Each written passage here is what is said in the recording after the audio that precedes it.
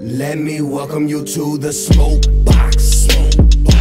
Windows up, couple in rotation. Hot boxed out about 3 or 4 faces.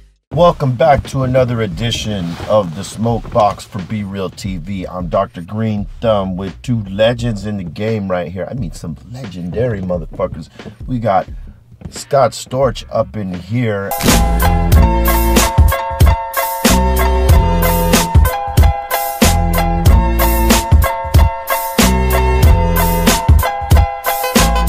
Scott Storch up in here, and Steve Lobel. My goodness, man, the history that's in this whip right now.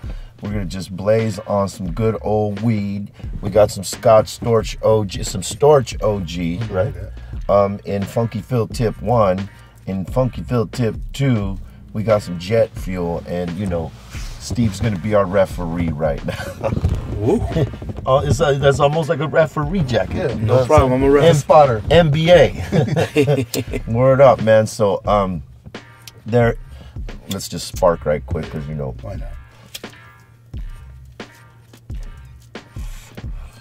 You know, started off right. I mean, you have an endless list of hits with several fucking artists. I mean, you know, it would be hard to just sit here and name all the artists that you've produced for and like just, you know, stamped fucking your production and even the artists in the history and time when some of these songs came out, man. I mean, fuck. Man, it's a blessing to be a part of the movement and, for as long as I have been, and touch the culture so strong, man. It's the love for music, man. Yeah, it keeps you going. I mean, for a time there was nothing but like your beats on the radio, right? But with a bunch of different artists, and you couldn't go to a club without hearing at least, you know, 10 Scott Storch produced songs. I mean, how did that feel like when you first, like when the transition happened and you started, the name started, the brand started getting out, and you roll into a club, and now you're hearing like, you know, like your catalog just coming through. You know, it's crazy. It's like there was a period for my first like 10 years of a 25-year career where I never even went out, really. Yeah. I was just in the studio. I was almost like a nerd, like my in the lab. I had every car. I had Ferraris in the parking lot and all that shit of the studio, and that's all the only place they went. I had management around me, and they was just like, "Yo, we're gonna make this right now." It was all about work. It was a focused energy. So people would come to like the studio before this club, come smoke my weed, and of course leave me there, come back after, and you know, usually you know, have like a little sort of like, you know, post club party at the studio. Right. But then there was a point where, you know, I was introduced to some really famous like Hollywood, you know, type chicks, and then, you know, they started luring you out to the club, and then I got a taste of that shit, and the camera is popping, and the bottles popping, and just everything, and I went a little too far with it. Just flipped the whole. it just flipped the whole lifestyle. Yeah, the whole lifestyle. Do you felt like it was a distraction from like, you know, how you were in the lab all the time and like just kind of focusing on that shit and letting the party come to you? Yeah. Now you're in the fucking now party. I'm in the party, and it was just, I started resting on my laurels, and just, I had shit in the club jamming, but it was my shit from last year, but I was still, you know, you were still rolling off that. I was stacking, you know what I mean? And I stopped working, I started partying, started snorting cocaine, and did all kinds of fucked up shit for like 8 years. And it came to a point where that shit was just a wrap for me, and I knew what I had to do. I had children, I got, you know, I had the ability to just make music again. Nothing's stopping me except that drug. So yeah, I had to just cut that umbilical cord. Boom, that shit's gone. Yeah, and a lot of the times, you know, when people have that kind of talent, like the talent you possess, and your work ethic when you're on it, the only thing that could stop us is ourselves and the vices we choose to be that obstacle. You know what I mean? And it's cool that you got through that, because that's some shit that a lot of people don't really have the intestinal fortitude to fucking like power through that shit and say, you know what, I'm cutting it off right here. I'm gonna get back to business, you know. A lot of people that fuck up, I feel like they hide and they don't have the courage to come back and say, yeah, I messed up, but here I am again. And that's where me and Steve Lobel, you know, we trudging through the trenches, man, and we knocking on doors again as if like we new in the game, and we squeaking our way onto a lot of albums right now. And it shows character that you can do that, because you're right. A lot of people don't want to own up to their shit. No, I embrace it. You know what I mean? So it's part of my life. You know what?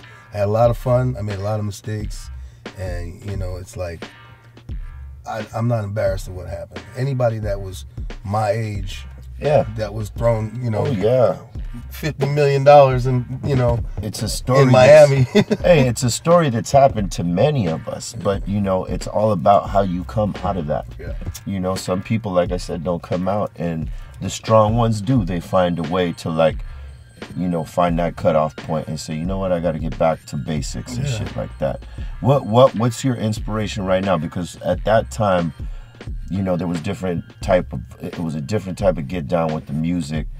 Right now's get down is way different, but I would think that you would adapt right into what's going on right Fortunately, now, because you were like one of the guys that, like, you know, showed these guys how to do that type of shit. But you know, it's like different waves have different things that you need out of the music, and fortunately for me right now, music is back to a place where there's a lot of piano driven stuff, and it's like it's cool, man, because I eat that shit for breakfast, and I'm sort of like, I'm working with a lot of young dudes. I got this partner of mine, Diego Ave, I work with a lot. I'm working with Metro Boomin, working with Murder Beats, on all the young cats, and I'm catching that flavor, and it's like, we just rolling through it, man. Is that your favorite way to create, via piano? Yeah. Because some people like doing the guitar, you know. But I can emulate like any instrument, like through different sounds and effects, and running stuff through amps and making it sound legit, like to the point where it's like I got like a case of records in my brain that I can sample from, and it sounds like straight up samples, and I don't have to depend on buying sound packs and stupid stuff that these kids are doing today, because I know the music part.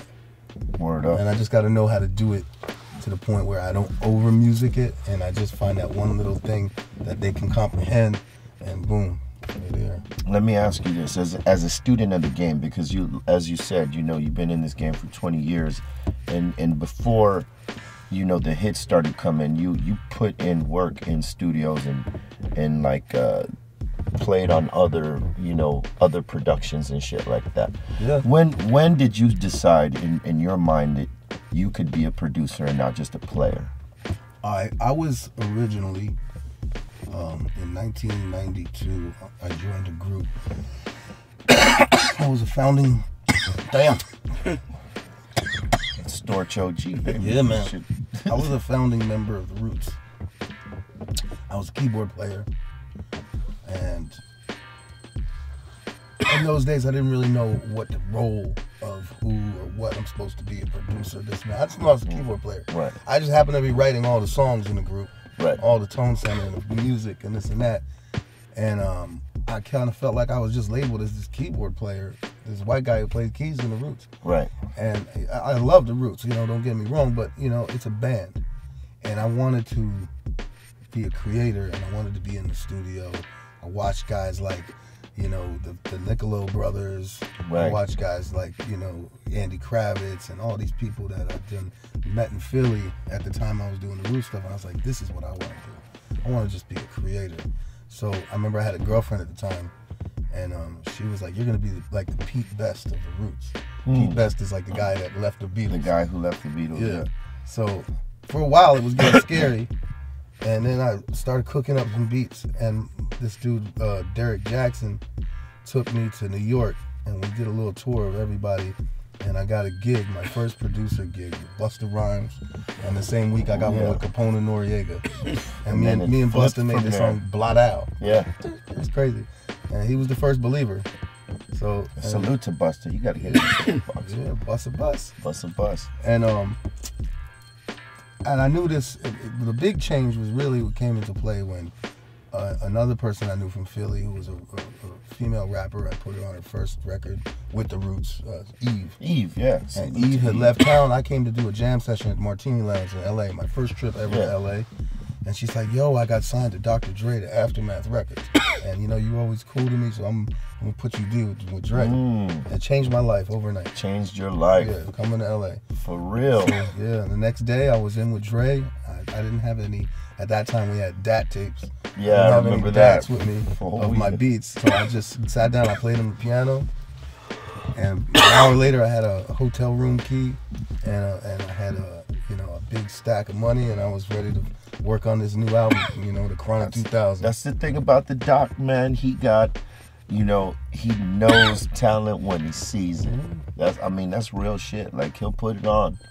You know, it's a known history. How you doing back there, Mr. Lobel? Man, I don't smoke, and I'm like, what do you call it, clamming or something? Clam bake, I call it. Wow, I'm fucking high as kites. Scott, you should tell Be Real also when you interned.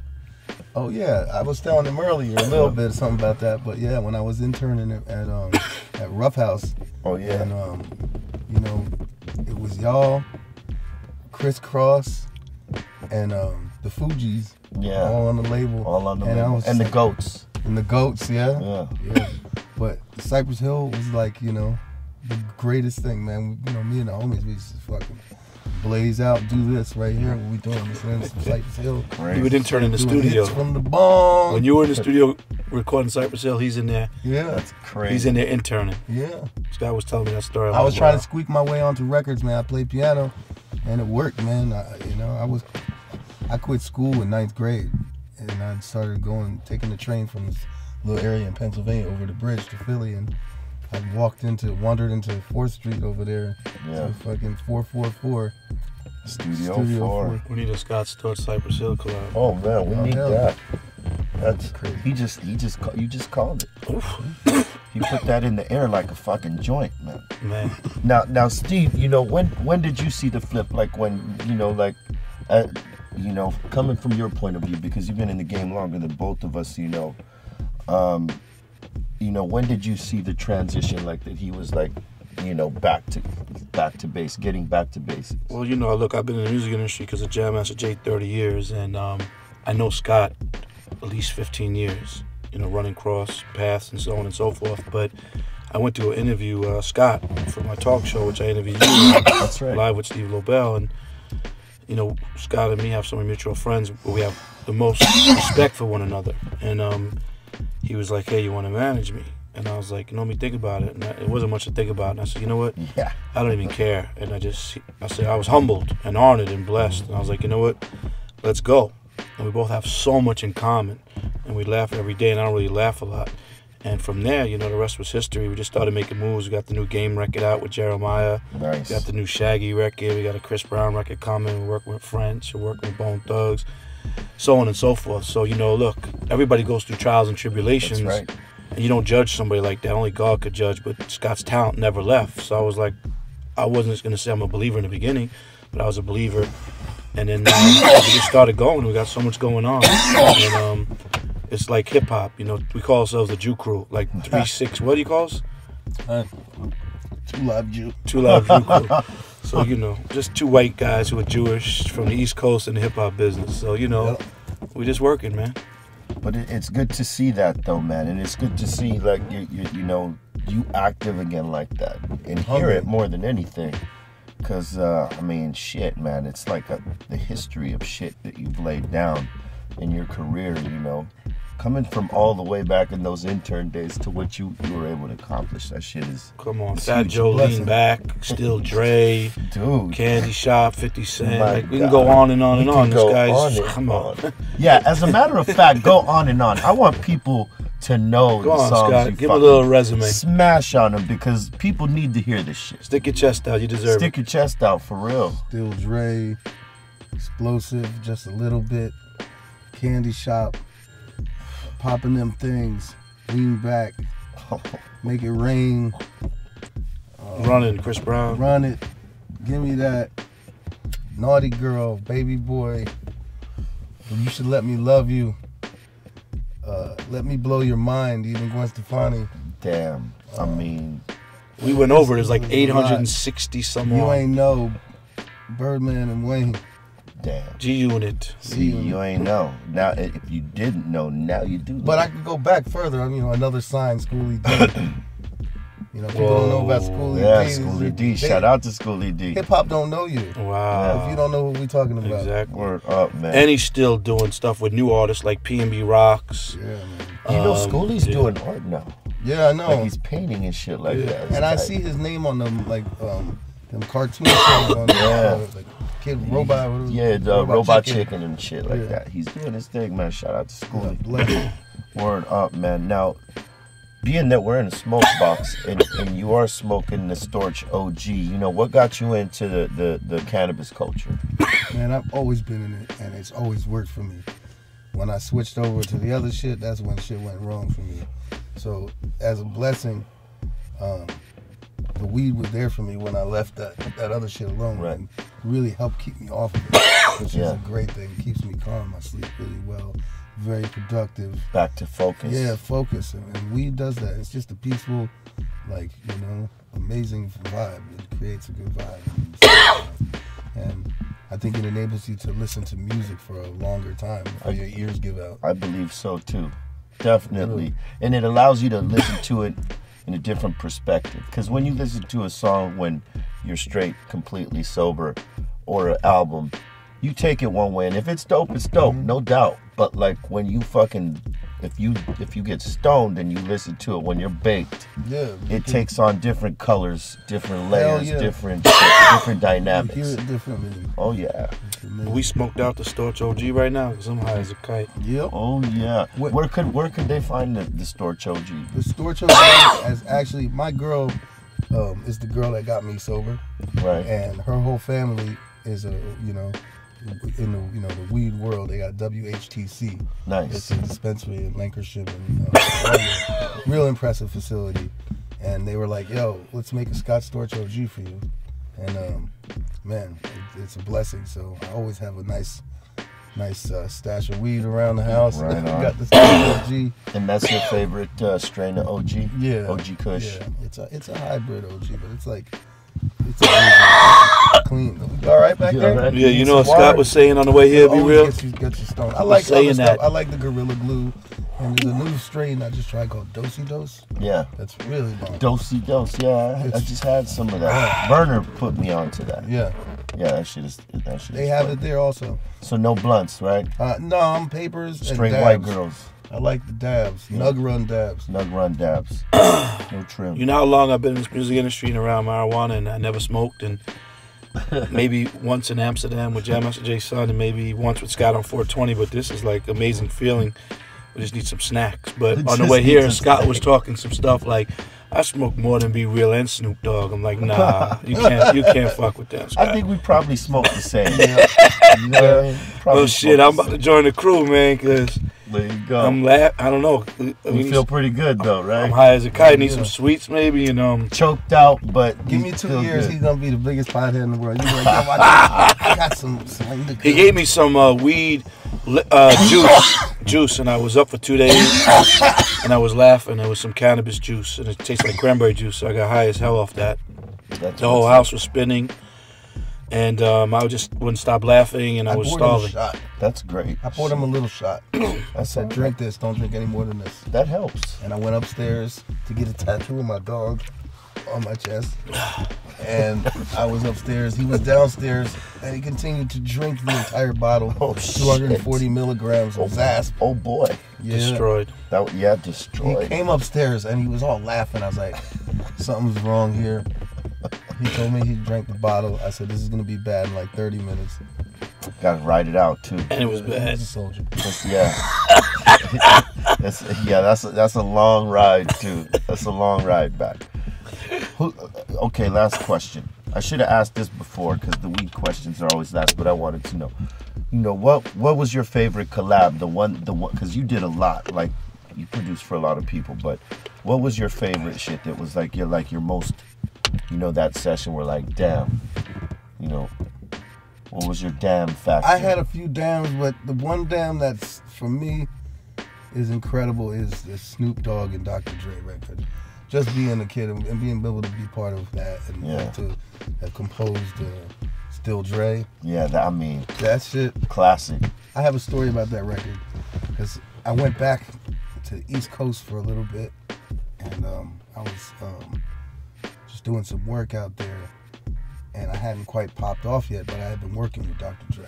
Right. And everybody knew, oh shit, Scott's been working with Dre, but he's back here. I actually was cleaning my apartment out because I was moving back to actually permanently live in LA. And I remember I didn't realize how time had flown. And I was going to do a jam session, and I was driving from Philly to New York. I was going over the Holland Tunnel, and it was frozen. And we got to just sit there and wait. And all of a sudden, Funkmaster Flex dropped. Bombs. Bling, bling, bling, bling, bling. I was like, what? Oh, man. This shit's out? And it was out. And he dropped bombs on that shit for 45 minutes. And for 45 minutes, we sat on that frozen over bridge that leads to the Holland Tunnel. We were going to play at the wetlands. Wow. That must have felt crazy that, you're hearing Funkmaster Flex, who pretty much, at that time was just stamping all the hot shit. Yes, it was the craziest feeling. That was my first really fucking massive record, man. Word up. I wish, I'm going to try to get Dre in the box one of these days. Come on, Dre, get in the box with the other doctor. Scott's been in with Dre, too, cooking. Yeah, word up. Dre, I'm back in his good graces. I lost him for a little bit, man, when I went crazy, but he heard the news. He knew I was fucking with this guy. And, man, it's a blessing to be back in that camp. Well, I'm glad you're back, brother. They need your music right now, and we got to get something going on. For real, we got to get something going on, Cypress. Hell yeah! Anytime, man, come to the lab and let's do it. Word up. Where can they find you if they want to, get at you and follow the movement? Yo, ScottStorch.com. Scott Storch. If everyone want to reach out, send stuff, Scott Storch 2016 at Gmail. Scott Storch official on Instagram. Storch official on Instagram. I'm not really into that stuff, man. I just make the music. Word up. And what about the shows, Steve? Steve live with Steve Lobel, and you can find me at We Working on Instagram with just Steve Lobel. We're just sitting Steve Lobel, in the studio. Man is active right here. You got to follow my man. Watch the show. It is a dope show. I've been on it. It's dope. Scott too? Yep. Scott, I appreciate that. I can't front. You got me baked, though. I know, I was going to say, why Scott stop smoking? Right now. He got him baked. And, man, I'm trying to remember social medias and shit. To everybody out there, you're looking at 30, 40, 50, about 60, 70 years of music culture. Yeah. Word up, man. We thank you for watching. Leave your comments. Subscribe to the channel. Fuck with Scott Storch, Steve Lobel. It'll do you right. This has been another Smokebox. Thank you very much. Let me welcome you to the Smokebox. Windows up, couple in rotation. Hot boxed out about 3 or 4 faces.